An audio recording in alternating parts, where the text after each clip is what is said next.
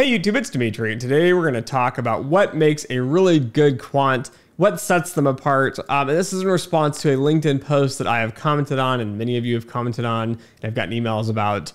I'm going to summarize because this post is quite long here. I've noticed in the quant space in the last 10 to 15 years, roughly since SBF, so Sam Bankman-Fried, the crook and criminal of FTX, the crypto firm, all that stuff, started his trading career.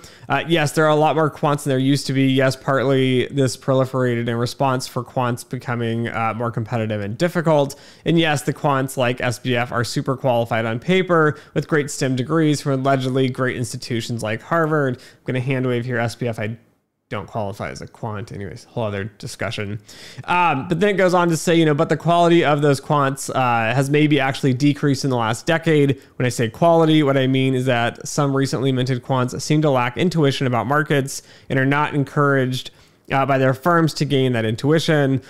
They are tasked with building models without wondering how or why those models should work in predicting the relevant fundamentals, KPIs, or prices. I've often had this experience with new grads who had physics, stats, or CS backgrounds, but didn't understand markets or what moved them. Then he goes on to a little pitch about his firm. Many quants these days think about shoving data into a trading algo to predict returns over some sample, but not about what personal and often irrational forces among asset managers, institutional traders, retail traders, company management, regulators, and intermediaries might drive asset prices here. So this was the comment. This was the post that was made. I commented back here and put, I would argue that the bar or standard for quant has been lowered over the last 15 years as universities try and profit off the trend. I find it very hard to find people with the proper mix of skills. To your point, the intuition of finance as well as quantitative methods seems to have been lost as schools try and rush through the courses. Now, I'm going to respond with one more piece here. I'm going to add some more insight into here. I was chatting with Manuel Derman here, and I asked him, what advice would you give to quants today for an enjoyable career? He responded and said, I don't know. It's such a different world from when I started out. As I wrote in my book, he's referring to my life as a quant. We were happy amateurs. It was a new field. It was fun. Try to find some area you really like, an area that is underdeveloped is my advice, and try to stay close to the practitioners or trading side where the real problems come from here. So you've got this post, you got my response, and you've got Emmanuel Derman commenting a little bit, not in regards to this, but just life in general as I'm asking quant questions. And the piece I want to point out the most here is going to be the intuition piece here. So they're saying they don't have the intuition for the markets. And that's what this author is complaining about. They don't understand the markets here. So I'm going to argue, I don't know, I'd have to pull up this guy's profile. He's a CEO and whatnot. I would argue he's probably more on the business side of this. And what I mean is that typically finance people, business people consistently complain, oh, Dimitri, the quants just don't understand the business side. And yet you have people like me on the quant side saying, oh, those business people just don't understand the quant side. And the reality is everybody expects the quants to do the math, the stats, the computer science, and the finance and the business side, and tell everybody else how to do their jobs, because obviously we're really smart people, which is annoying because that's not what we're being paid to do here. Being paid to build models. And so to hit on this, what's the difference here? What's differentiating the quant space here? What's really separating people out? So I see this when I hire, for example, and just to let you know, I can barely ever find true, really rigorous quants. There are a few of you out there, so big shout out, that have been subscribers for a long time that I've actually worked with. And as I've worked with you, it's like you've moved from one country to another country. And then it's like, you need to get these degrees. They went out and they've paid all this money to get these degrees. And they're churning through the process because they have actual passion and interest, not focus on money. So I think this is what's differentiating a lot of this as well here. The intuition piece doesn't come from a textbook in the sense that you don't just go out there, you take a course, you get a master's degree, you get a PhD, and now there's a whole population of people saying, Dimitri, getting a master's and a PhD, that's so much money and that's so much time. And let me tell you, that is the easiest piece. That's the easiest piece. Getting a master's, getting a graduate, getting a PhD, that's the easy piece, okay? Thousands of you now are being minted every single year with these degrees. And most of you are quite terrible at being a quant, which is understandable because you're just coming out of grad school here. But the piece that you're missing is that you don't continue the learning process here. And so somebody asked me, what is the proper mix of skills?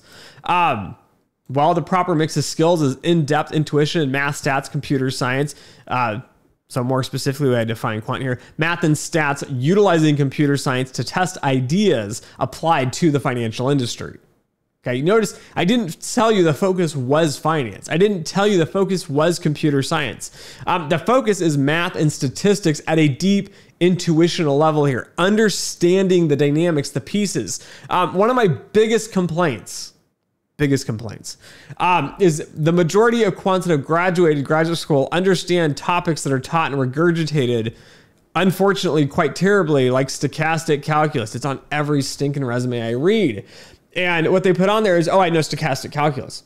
No, you don't. You do not know stochastic calculus because you didn't take an actual math course. What you do know is you do know how to apply stochastic calculus only to derivative pricing, only for American options and European options and whatever ones they covered in your course. And then you get in the real world and we don't regurgitate these equations.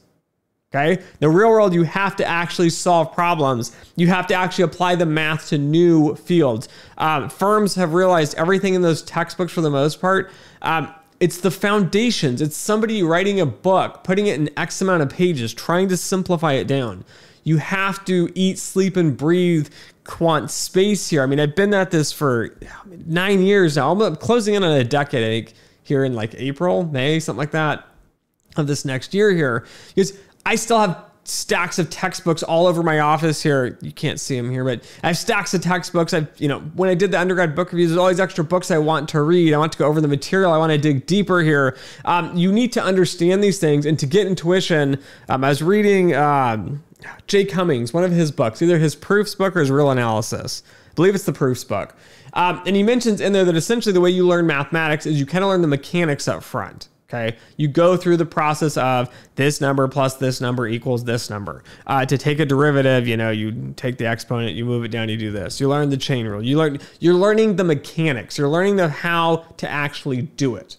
You have no intuition of what's actually going on. You don't fully grasp or understand the math itself. If you don't understand the math, you can't apply it to anything. You can't apply it to finance. You can't apply it to marketing. You can't apply it to business. You can't apply it to, engineering, anything else.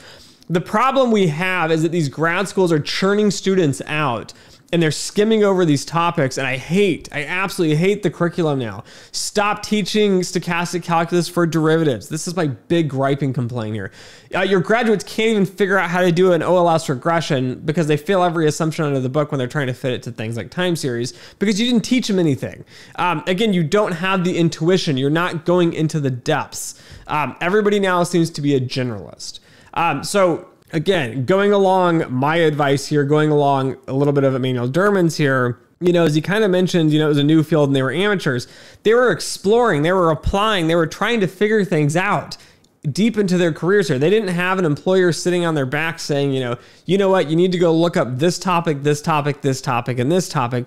Go read these and then you're done.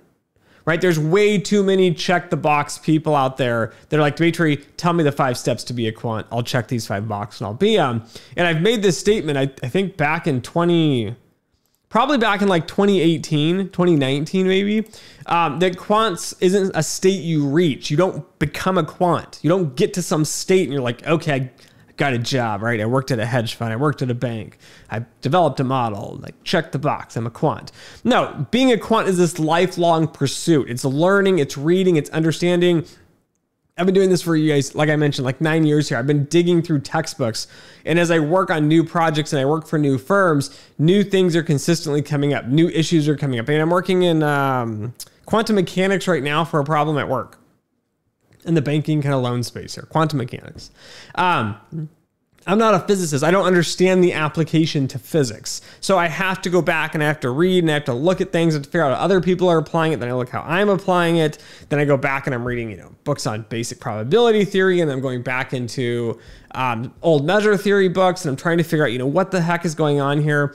But what's the real issue I think that we kind of stand out with here a little bit is that I don't see a lot of people that really just love the field. Like, I love the field. I don't care about making money. I don't care about general finance. Like, it's a loan and, time value of money. And like, it doesn't excite me, right? But the math and the stats and doing the research side of it, that's the quant side of it. It's doing the research.